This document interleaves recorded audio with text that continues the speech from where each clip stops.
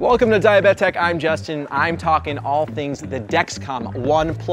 I got to sit down with Dexcom to talk about their new CGM. It looks like a Dexcom G7, but it is not one. This is actually an upgraded version of their Dexcom ONE, which looked like a Dexcom G6. I got to ask them about where it's available, what features it has, what features it doesn't have. This sensor isn't for everyone. They designed it specifically to get it into the people's hands who aren't using closed loop. I'm here at ATTD in Florence, one of the biggest diabetes technology conferences, and I'm here to learn all there is about the diabetes technology that there is. So I'm gonna be bringing you a lot of content, so make sure that you subscribe to this channel and click that bell for alerts so you don't miss a video when they come out. They're gonna be coming out pretty sporadically. Also, give this video a like if you enjoy it. After this interview with Dexcom, I also got to talk to them about direct to watch coming from G7, where the Dexcom G7 will speak directly to an Apple Watch. Got to ask him a few questions. That video, that information is on my Patreon. For less than a latte, you can gain access to that, and it will also help support the channel. But don't ask for a latte in Italy because they'll give you a glass of milk. All right, here it is. All right, well, Jake, thank you so much for joining me today and coming on Diabetic Tech to talk about Dexcom ONE+. It's a pleasure to be here. So, can you first of all just explain what is Dexcom ONE+? Sure. Yeah, so Dexcom ONE+ is the latest version of our CGM, the Dexcom ONE family of products, which are designed basically for a very broad set of users. It has alerts, alarms. Dexcom ONE+ is the latest version that includes now the G7 form factor, so very easy to use, the most accurate sensor available. And we've also added features like Share Follow to Dexcom ONE+ based on user requests. So all of our product development is based on feedback that we get from users, and that was one of the key enhancements that users asked for. We also included optional calibrations, so customers can also calibrate that sensor where previous versions you couldn't. Are you discontinuing Dexcom ONE and just doing the Plus, or are both going to be available? Over time, we're transitioning all of our platforms to the G7 platform. So Dexcom ONE is originally built on the G6. So with Dexcom ONE+, we introduced the G7 platform, and over time, we'll start obsoleting the G6 version.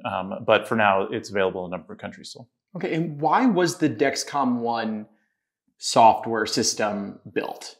It was built basically as we looked at the landscape of users out there and their access to CGM. We saw that there's a large group who didn't have access to Dexcom CGM. G7 was available in the countries, but Dexcom ONE really comes in and fills this need of users that didn't have access to Dexcom technology, are not using AID, because that's one of the key features for G7 and the connectivity component. So this is for a broad set of users that want the alerts and the alarms, they want the Share Follow capability, they're not using AID, and so Dexcom ONE gives them an opportunity to use the most accurate sensor available.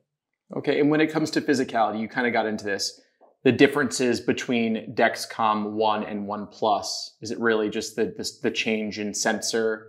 It's the G7 form factor is the biggest. Okay. So you have the ease of use of the single disposable, the applicator, all the improvements we made when we went from G6 to the G7 hardware platform.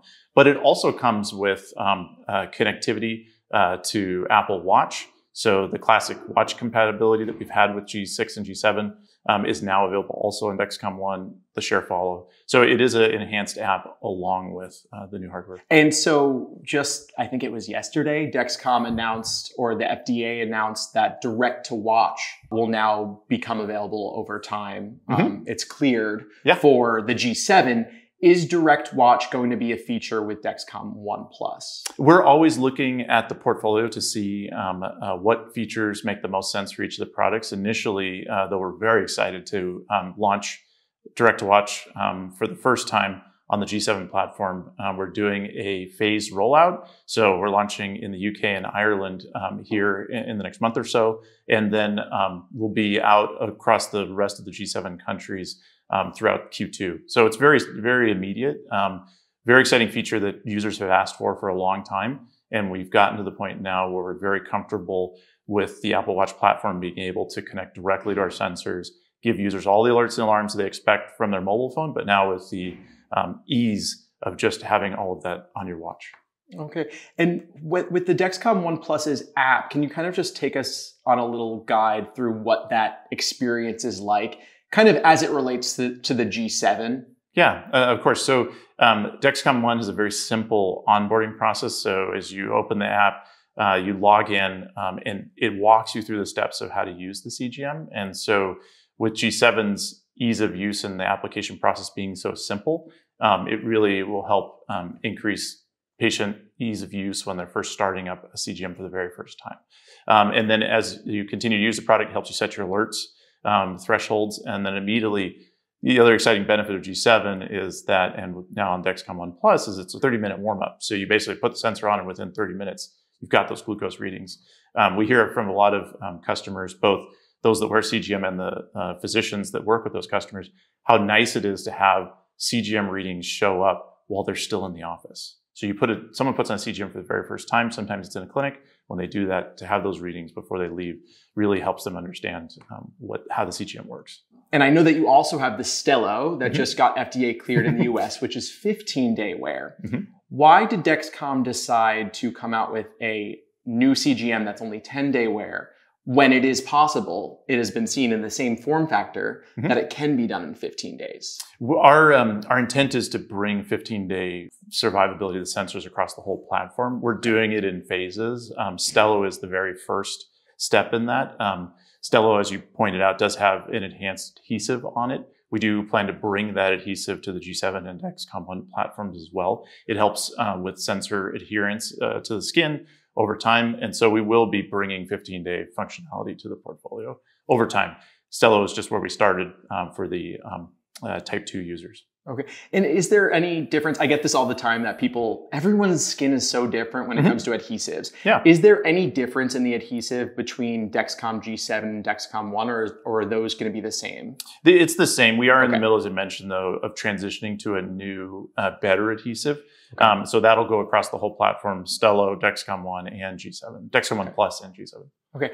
And you kind of got into this already, but help me better understand why someone with type 1 diabetes would use the Dexcom One Plus over the G7. Did you create it because some people just don't have access to G7, or is this a viable option for someone with type 1? It's a very viable option for someone with type 1. It was specifically designed for people who are not using AID and therefore didn't have access to Dexcom CGM. And so it was really, in certain countries, the way access works is certain people who are at higher risk have access to AID technologies and needed the urgent low soon type of alerts that G7 has.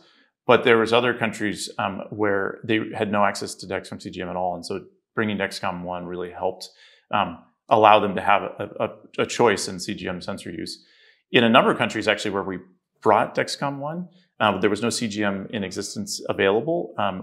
We had basically brought the CGM into the country, and then immediately the benefit was seen by the payers, and then they started actually providing access through coverage to that product, which wouldn't have happened if we hadn't brought the sensor there. Okay, and just to be clear, the Dexcom One does not work on closed loop pumps? It does not. So it doesn't have the connectivity, the Bluetooth connectivity built into it to be able to pair to a pump. Both Dexcom One and Dexcom One Plus have that limit on the functionality. It does not connect to AID. So what is your plan for rollout of the One Plus? Where is it? Where is it coming? So our plan is to roll it out across Europe. And so it's currently available in Spain and Poland and a number of other countries. But we plan to bring it rapidly across all the portfolio of Dexcom One countries. We'll be upgrading to Dexcom One Plus. Okay, and it seems to me that this is a more European-focused CGM. Is this ever coming to the US, or does Stelo kind of fill the role of the One Plus in the US? So we're always evaluating what's the right product for the users in each market and how does it fit with access policies and those user needs. So at this point in time, Dexcom G7 has fantastic coverage for all insulin users. And in the small pockets where there isn't coverage, we're working very hard to get that. So at this point in time, we feel G7 is the right product for insulin users in the US. And so at this point in time, Dexcom One's not needed.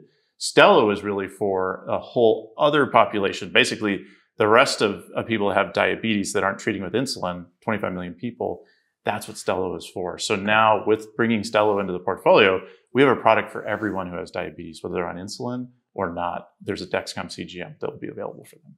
Are you looking into bringing Stelo to other areas outside the US? Yes, that's something we're evaluating too, because there's many people around the globe that could benefit from that type of a product.